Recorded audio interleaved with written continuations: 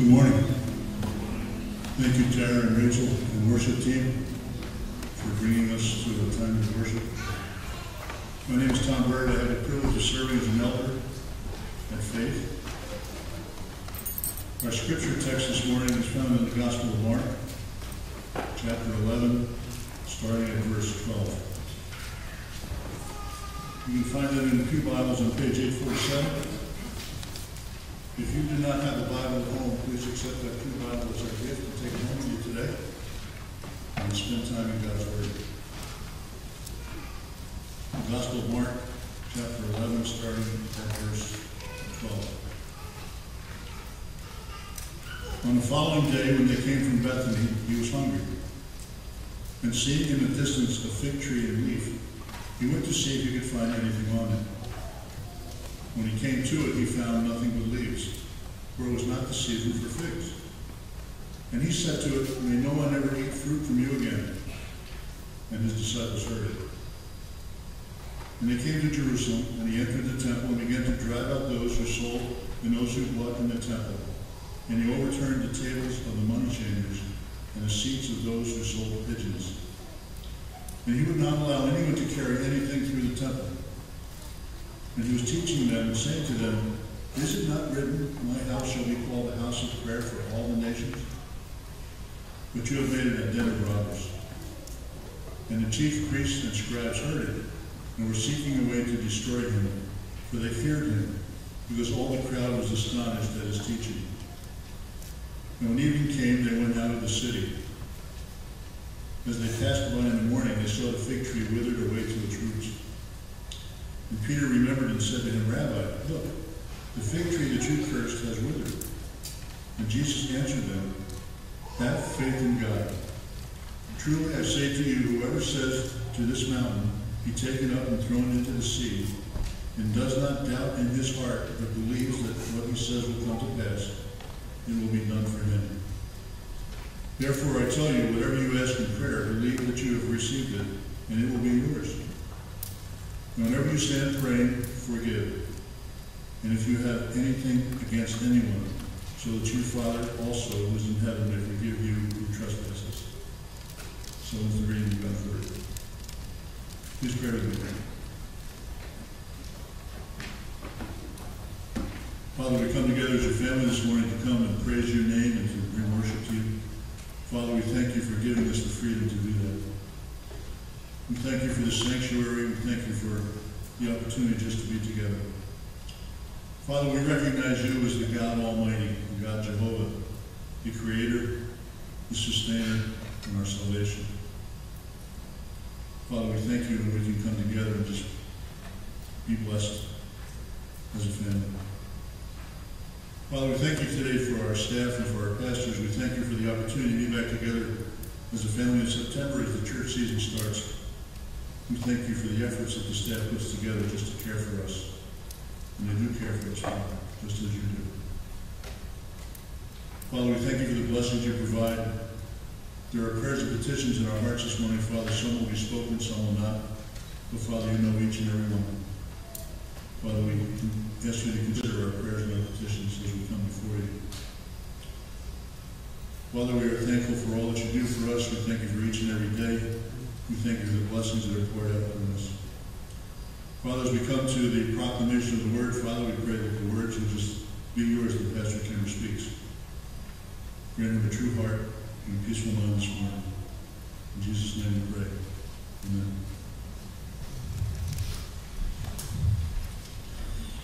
Amen. Thank you, Tom. Thank you, Tara, Rachel, Tyler, and the worship team. Good morning, church. Last week we introduced our new, but not so new, yet it is new, vision statement for the year, which is be the church in the community. Our focus is on the church, corporately, collectively, together. Over the course of this next year, we are working to reach people in our community. Over the past year, we've made many efforts to reach people for Christ on a one-to-one basis, and that should continue. Our primary method of reaching the lost for Christ is on a one-to-one basis. Your friends, your family members, your work colleagues, when you're in the supermarket, one reaching one, disciples making disciples. But we're making a concerted effort to together reach the lost for Christ, and in conjunction with the City Mission, our focus for the entire year is all outreach through the City Mission, with the City Mission. Things here in Rexford, things in Glenville, things in Schenectady, hand in hand with the City Mission, who have been doing amazing work for many, many years down in Schenectady. We're excited to launch this tomorrow evening, 7 p.m. here in the sanctuary. Mike's joining us. The Bridges for Churches training is something he's bringing. It's 7 until 8:30. So please be here if you can be. It's an essential part of understanding what we're about to step into, to hear from Mike and to hear about what the City Mission's been doing for many years and how we can most effectively partner with them. So join us tomorrow evening, if at all possible, at 7 p.m. as we continue to be the church, or begin to be the church collective in the community. Our mission trip is coming up soon, the 8th of October. Here's a brief video. Your attention to the screen for a moment. It's from Jeff that we'll be working with, and it shows you some of the area that we will be working in.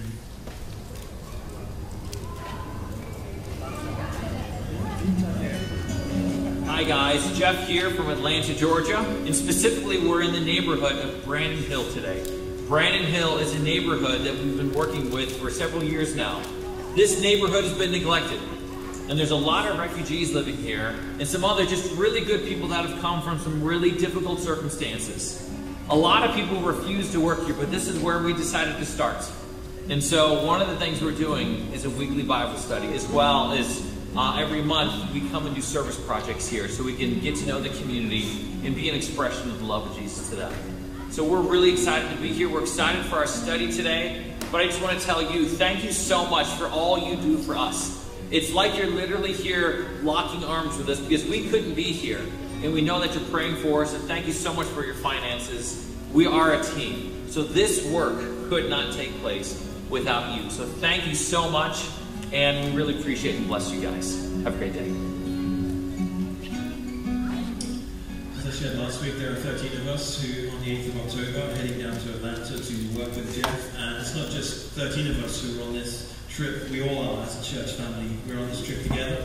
And I've asked you already to pray for the team, to pray for those that we will meet as we engage with them.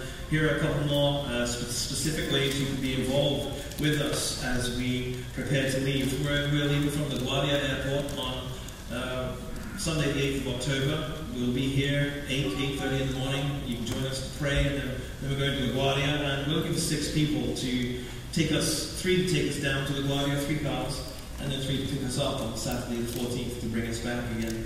It's incredibly expensive to park a car down at the airport or to hire transport. So if you're available and willing to drive down to LaGuardia, I know it's always fun. Everybody loves to drive to LaGuardia. God will be with you and He will protect you. And if you're willing to do that, then please speak to me and let me know. Also, we asked Jeff how we could support him financially. What could we raise money for?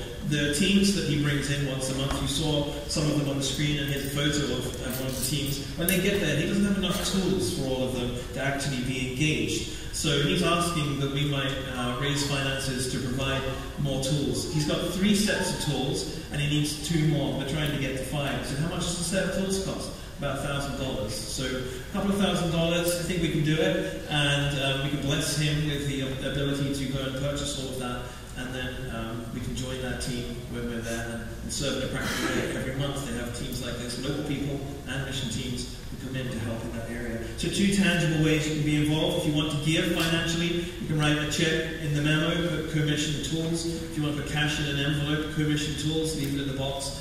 There are ways to give towards that, and it will go directly, 100% of it, to Jeff and to those who are working in that area. So thank you for being part of what we are doing as we go into Atlanta and as we go into the community. We are back to Mark. It's been a long time since we were in Mark. It was back in May, and we've had our summer series, and now we're back to Mark. So I think it's only right that we begin with a recap of what we've seen already in the Gospel of Mark. On all of the banners and the graphics, you'll see the main point of Mark's Gospel is written. The good news about Jesus Christ, the Son of God. That is Mark chapter 1, verse 1. That's how Mark begins. That Jesus is the Son of God. He's no ordinary man, He's God in flesh. And everything that he writes after that, all of the stories that we've seen, are written to substantiate that claim, to prove that claim, that Jesus is the Son of God. The religious leaders didn't get it. The crowd that followed him didn't fully understand it. The disciples did not. Even Jesus' own family members did not. And we've seen as we've gone through Jesus proving himself to be no ordinary man in freeing people from demonic possession, forgiving sins. That was a big one, wasn't it? Only God can forgive sins. You're a blasphemer. No, that's the point, actually. Jesus is God, and he has the power to forgive sins. Calming the storms, raising a dead girl back to life, feeding maybe 20,000 people with 5 loaves of bread and 2 fish. How many of these stories do you remember? Walking on water. All things no ordinary man can do. Jesus talking about the heart. Not as the thing that pumps blood around our bodies, but as the thing which identifies us, defines us as a person. Out of the heart comes who we are. Feeding 4,000, 7 loaves and a few small fish. Delivering spiritual lessons when the disciples failed to bring practical preparations. They go out on the boat, they don't take bread. Jesus uses that opportunity to delivering spiritual lessons. Healing a blind man, and the only 2-stage miracle we have in the gospel. We've seen Peter, at last, confess, Jesus, you are Christ, the Messiah. Jesus predicted his death many times, explained it clearly to the disciples that he would die and rise again, a message that those who followed him should not be ashamed of.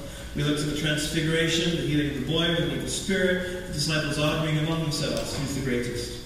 Jesus brings a child to talk about the seriousness of causing a little one like this to fall, with reference to the young faith that the disciples had. We considered divorce and marriage and gender and sexuality. We've seen Jesus use children as an example of beautiful faith, childlike faith that we should all have. The rich young man whose wealth got in the way of this relationship with God. James and John, who have the audacious request to be seated on the right and the left of Jesus in heaven. Blind Bartimaeus. And the triumphal entry into Jerusalem. There's been a lot. Mark's Gospel contains a lot about Jesus. And as we come to Mark's Gospel, chapter 11, in verse 12, we're following the triumphal entry, that time when Jesus rode in on those donkeys as the palm branches were laid down, and people cried, Hosanna! Hosanna in the highest.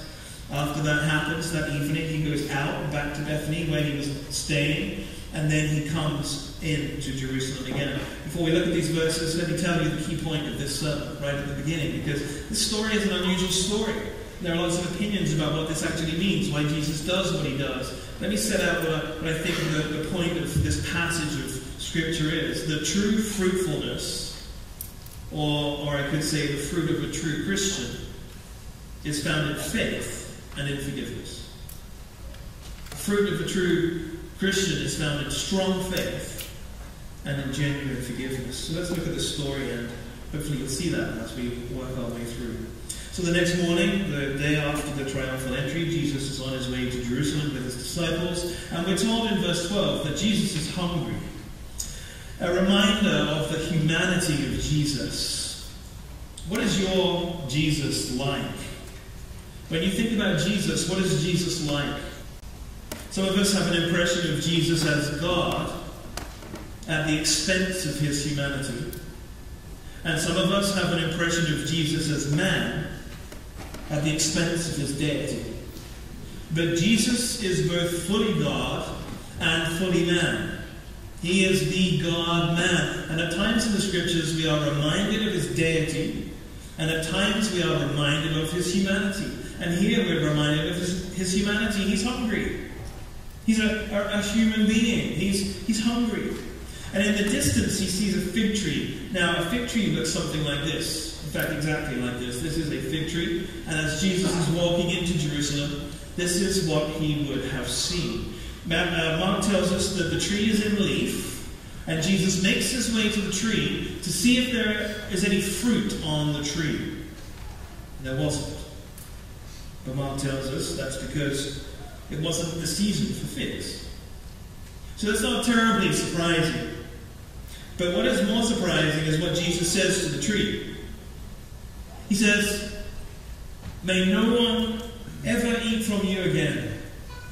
May no one ever eat from you again."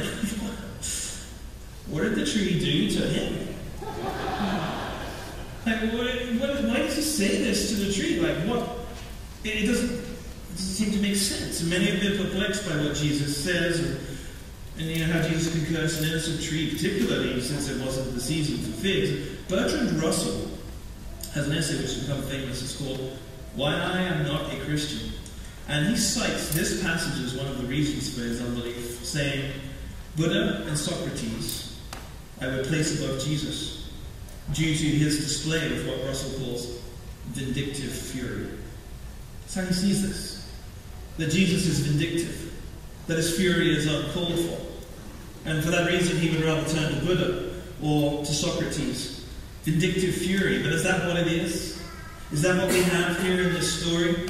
It's true that it wasn't the season for figs, but those who know a lot more about plants than me explain that before there are mature figs, in fig season, there are unripe figs known as, in Hebrew, pagim, P-A-G-G-I-M, which are edible and they come at the same time as the leaf. And those who were traveling knew that, and they used to go to fig trees at the time when the tree was in leaf to get not the fig, but the pagim. That's what they would eat. Even still, why was Jesus so harsh towards this tree? How should we understand what he's saying? He used this opportunity to enact a parable. A parable is usually a story that Jesus tells. Here, he enacts a parable. How should we understand this? The fig tree was commonly used as a symbol in the Old Testament for Israel. Hosea chapter 9 and verse 10. Micah chapter 7 and verse 1. Jeremiah chapter 8 and verse 13. Jeremiah chapter 29 and verse 17. And this fig tree was fruitless. And Jesus used this fig tree as an example of the fruitlessness of Israel. The fruitlessness of Israel. So park that story for one moment, because Mark intentionally brings us to the tree, and then to the temple, and then back to the tree again. So we have the tree, the fruitless tree. Then in true market style, we move quickly to the temple. And like the fig tree, the temple was in leaf. From a distance, it looked good. It looked like it was thriving, like it was alive. It looked impressive. There were other people, lots of activity. But when Jesus gets closer and looks closer, there's no fruit. There's no fruit. Instead, he finds a place of worship. The temple area has been turned into a place of business. And it was unfair business, practiced by money changers who were renowned for their unfair business practices. And so as Jesus comes closer to the temple and the temple grounds and sees what's happening there, what does he do? He literally takes the tables of the money changers and those who sell, in my Bible in the NIV it says doves, in the ESV it says pigeons, and he literally takes their tables and he turns their tables over. Turns their tables over. And he drives out those who are buying and selling. And he would not allow anyone to carry merchandise through the temple courts. And then he explains his actions by quoting two Old Testament verses. Isaiah 56 verse 7 and Jeremiah 7:11. This is what it says in the Old Testament. And Jesus says, "Is it not written, my house will be called a house of prayer for all nations, but you have made it a den of robbers." They were misusing this consecrated place, this place that had been set aside for the worship of God.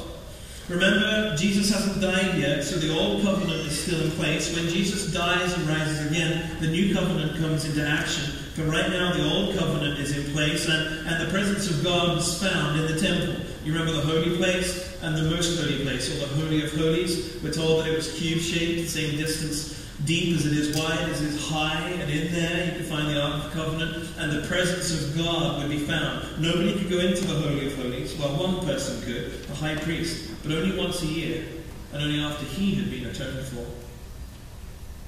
And that's the structure that existed at this time. The worship of God would happen at this place, at the temple, at the house of God. But that's not the case anymore. Allow me a couple of minutes to jump onto one of my hobby horses and to say to you this morning that this building should not be called the house of God. It's not. This is not the house of God.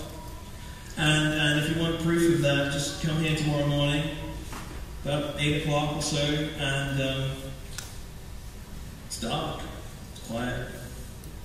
God's not here. Well, if you're saved, he will be, because you'll bring him with you. But he doesn't live here. It's not where he hangs out from Monday to Saturday waiting for us to come again on Sunday morning. That's just not how it is. The amazing thing is that when Jesus died, the curtain that separated the holy place from the most holy place was torn in two from top to bottom. And access to God was made possible not by visiting a place, but through a person. And his name is Jesus Christ. That we can have communion with God now, not by going to the temple, but by repentance and faith in Jesus and a relationship with the Father. That actually, this is radical. This is a seismic shift that the Jews had to deal with. From God being found in a place to God being found in us. It's radical. And it's remarkable.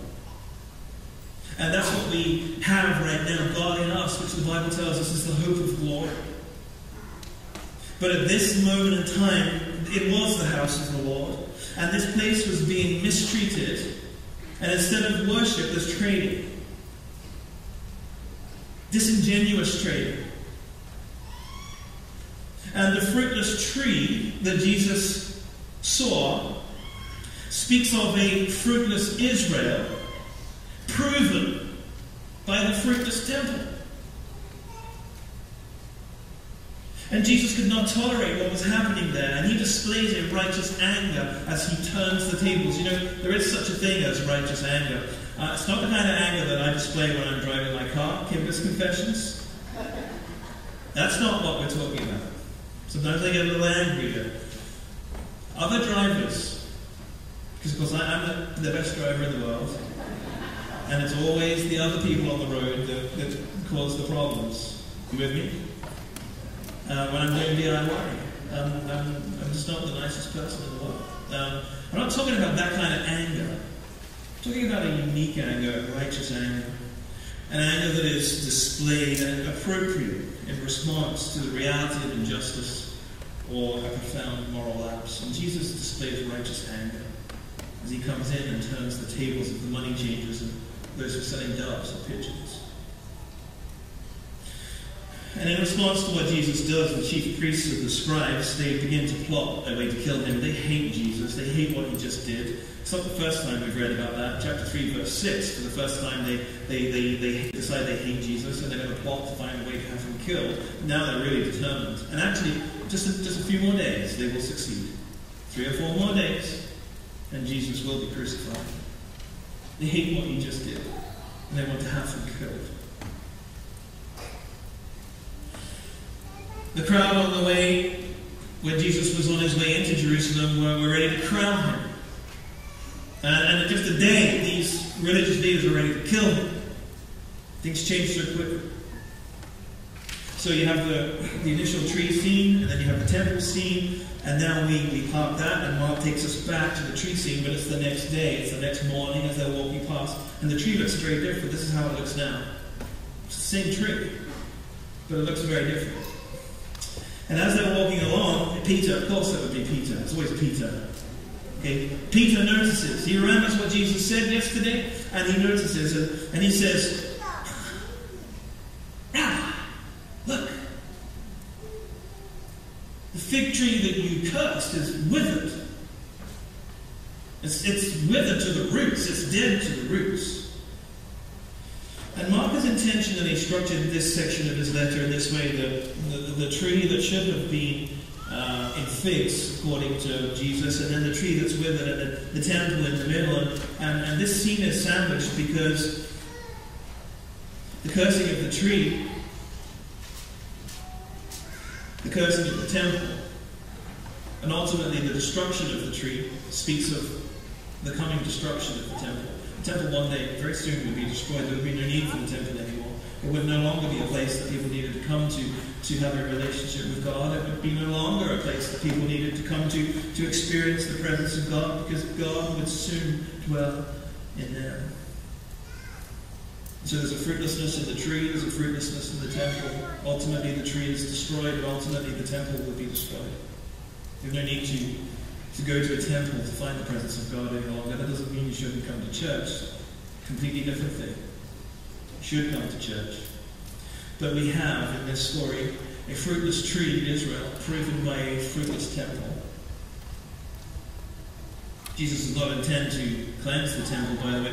Have a look at your Bibles. What's the heading of that section in your Bible? Does it say the cleansing of the temple? Or the clearing of the temple? It's a little bit misleading. Jesus doesn't intend to cleanse the temple or to clear the temple. He intends to destroy the temple, to actually finish with the temple, to fulfill all that the temple stood for. All the way down to its roots, just like he did that tree. Because Jesus himself was the true temple. And under the new covenant which came about in his blood, there would no longer be the need for the temple, but rather Jesus. He would be the one through whom we would come and do come to God the Father. Remember the Bible says, Jesus said, I will destroy the temple and 3 days later it will rise again. People are like, you're crazy.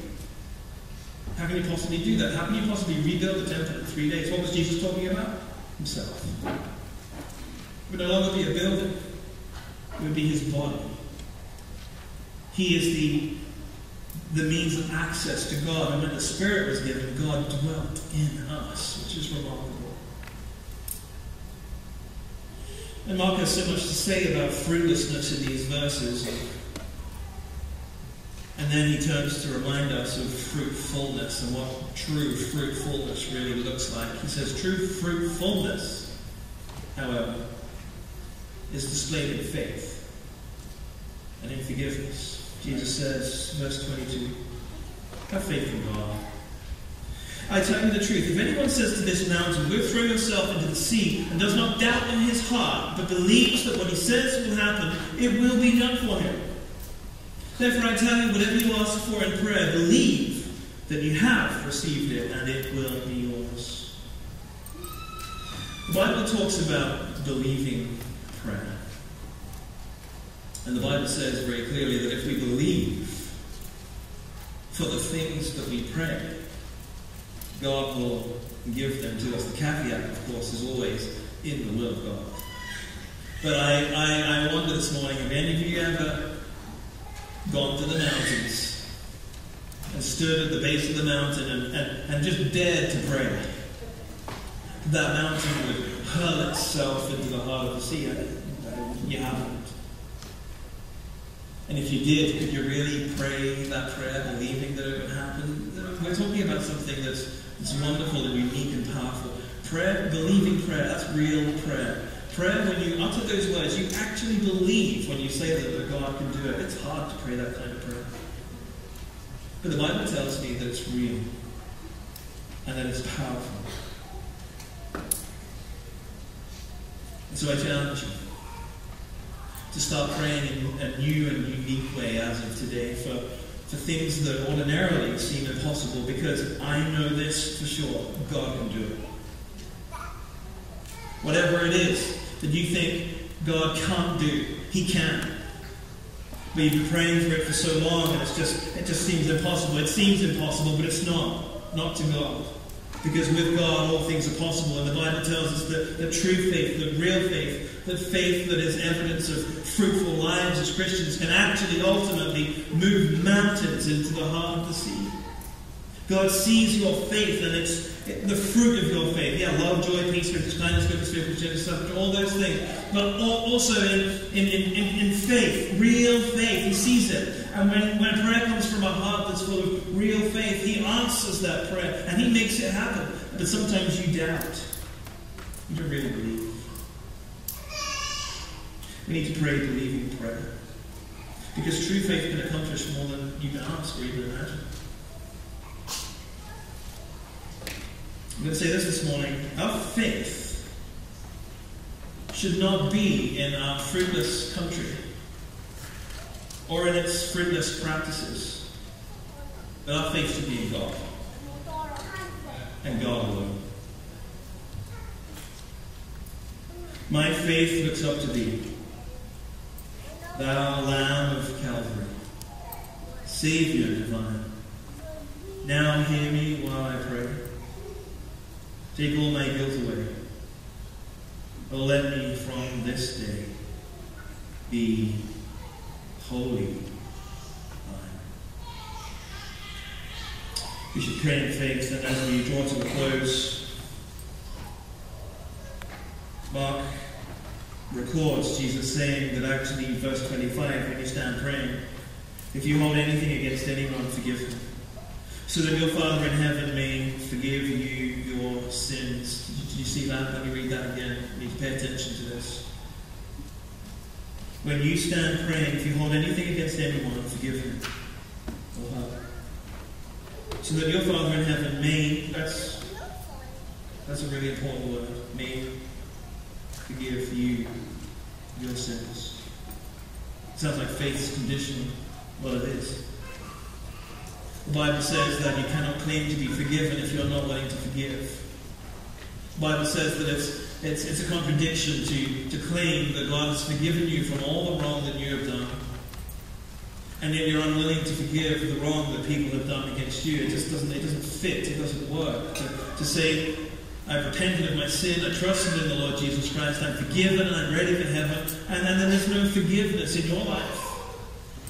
The Bible is clear that if you're not willing to forgive, no matter how hard it is, then you're not forgiven. And we need to pay close attention to those words.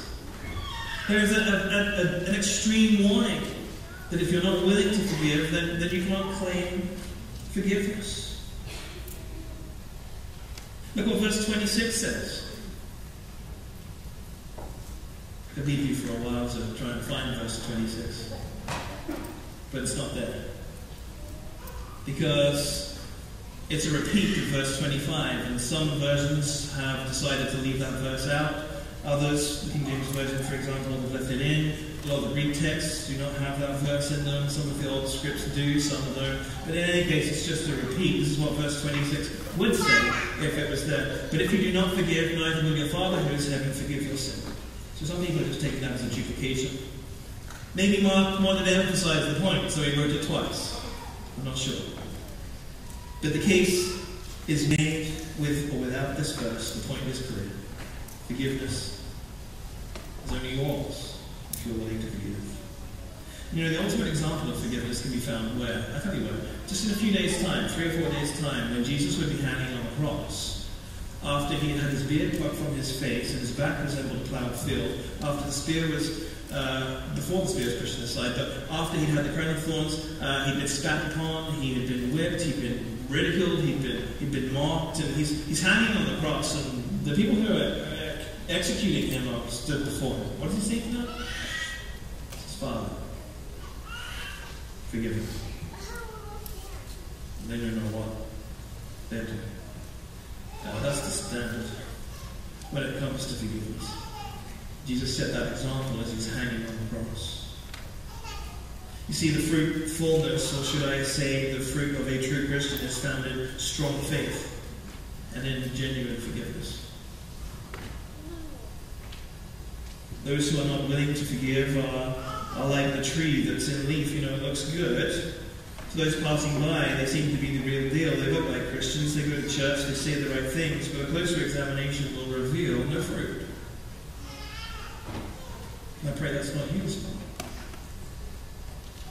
I pray that there is genuine fruit in your life in the form of real faith and forgiveness, willing forgiveness, because faith and forgiveness go hand in hand. Don't claim to have one without the other. Don't claim to have faith without demonstrating forgiveness. I pray that all of us have fruit, that we are not like the tree or the temple that we read of here, but actually we do have fruit in our lives. Yeah, love, joy, peace, patience, kindness, goodness, faithfulness, self-control. But real genuine faith and a willingness to forgive, because that's what marks you as a Christian. That's what identifies you as a true believer. And my prayer is that every one of you would have fruitfulness in your lives and not fruitlessness. So let's strive for it. Let's work hard. Well, I pray that you'll help us as we live our lives to live lives of fruitfulness for you and for your glory. That you will help us to pursue things which mark us as true believers, to first of all have strong, immovable faith and a willingness to forgive, and then to demonstrate all of those qualities that we read of in Galatians 5. concerning the fruit of the Spirit in our own lives, that we may be those who are fruitful and not fruitless. Father, I thank you that everything changed at this moment when Jesus died. There was no need anymore for a priest, a high priest. There was no need for a temple anymore. There was direct access to you, which we're enjoying right now, through the Lord Jesus Christ, our great high priest. Thank you that the things were changed and made new when Jesus died and rose again. I pray, Father, that you will help us to enjoy the awesome privilege of being in communion with you directly through Jesus. It's called prayer. Help us not to neglect prayer. But as a sign of our fruitfulness, help us to love to pray. To pray believing prayer. To pray prayers of adoration, confession, thanksgiving, and supplication. So that we might grow to be like you. And one day we'll see you face to face. But until that time comes, help us. Be with us. Give us the strength we need. I pray in Jesus' name. Please stand as we close this morning.